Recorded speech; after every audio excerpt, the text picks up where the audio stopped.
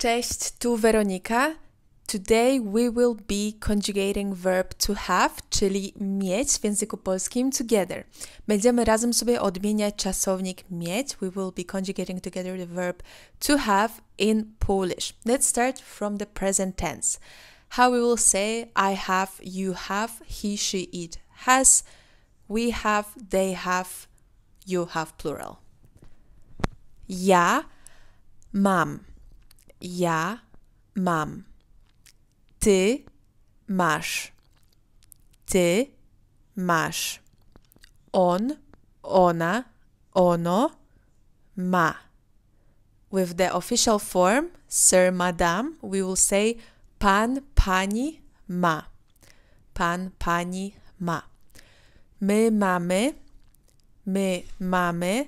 Wy macie. Wy macie.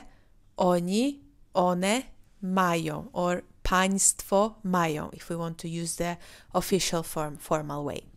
Now, how will we conjugate this verb in the past? Here we have to make sure that we use the right gender. So, for example, miałem, miałem. And if I'm a female, we would say miałam, miałam. Miałeś, miałeś. Miałaś, miałaś. Then we have he, she, it, had. On miał, ona miała, ono miało. And if we want to make sure we use the formal form, we'd say pan miał, pani miała. Masculine and feminine. Then we had my mieliśmy. My mieliśmy. Or my miałyśmy. My miałyśmy. Wy mieliście. Wy mieliście. Wy miałyście. Wy miałyście. Oni mieli. Oni mieli. One miały. One miały. Tak?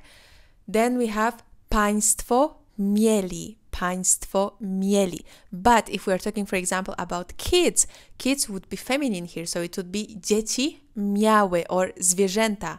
For example, zwierzęta są animals. Animals would be feminine, so miały, zwierzęta miały. We would use plural form for feminine.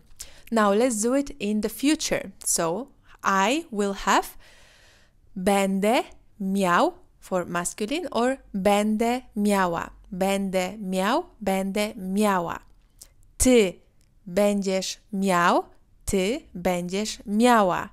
On, ona, ono, on będzie miał, ona będzie miała, ono będzie miało. So we use the form from the past in order to make future, right? From the third person singular, we apply it to all the first persons. Now, look for plural. My będziemy mieli, my będziemy miały. Wy będziecie mieli. Wy będziecie miały. Oni będą mieli. One będą miały. Tak?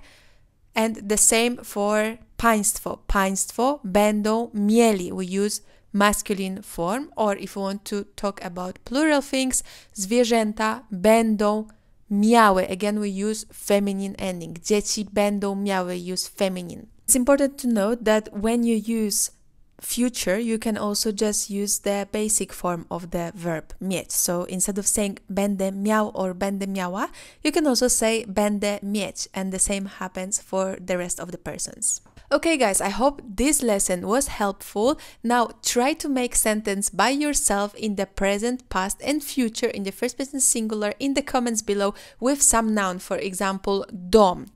Dom, tak, czyli house.